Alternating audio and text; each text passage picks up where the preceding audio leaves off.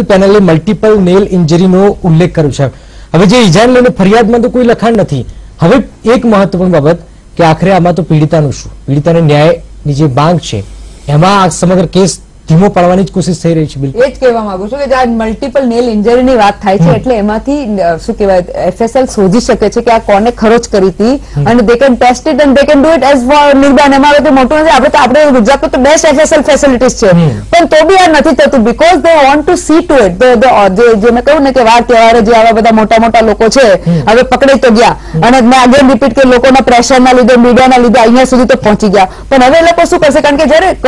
Otherwise jail છે this is kangaroo court એટલે જ્યારે ન્યાય કોર્ટમાં જશે એટલે પેપરમાં જે લખાયું હશે ચાર્જશીટમાં એફઆઈઆરમાં એ પર જ કેસ લડાશે। હવે કેસમાં અગર આ બધા પુરાવા નથી આવ્યા તો આઈધર એ પેલો નિર્દોષ છૂટી જાય પણ અત્યારે એટલો નિર્દોષ છૂટવાનો ચાન્સ નથી પણ એની જે રાઇટલી બંને સાહેબોએ કીધું એની સજા ઓછી થતી જશે। બીજી વાત કે જે મેં અત્યારે સાંભળ્યું કે એફઆઈઆરમાં ઇનફ કારણો બી નથી લગાડી, જાણે કે એક્ઝામ્પલ આપો કે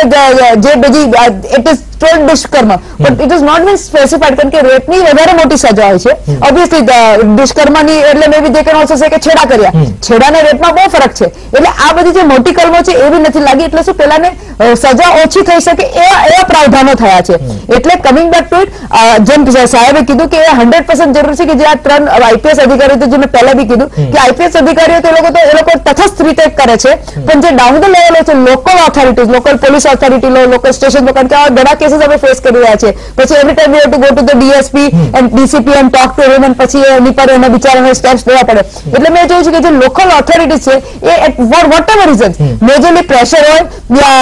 યા અધર ફાઇનાન્શિયલ ગેમ્સ હોય એટલે એ લોકો આખો કેસને લીલો કરી દે અને પછી જે 5-7 વર્ષે કેસો ચાલે અને એટલી વારમાં તો લોકો ઇન્ટરેસ્ટ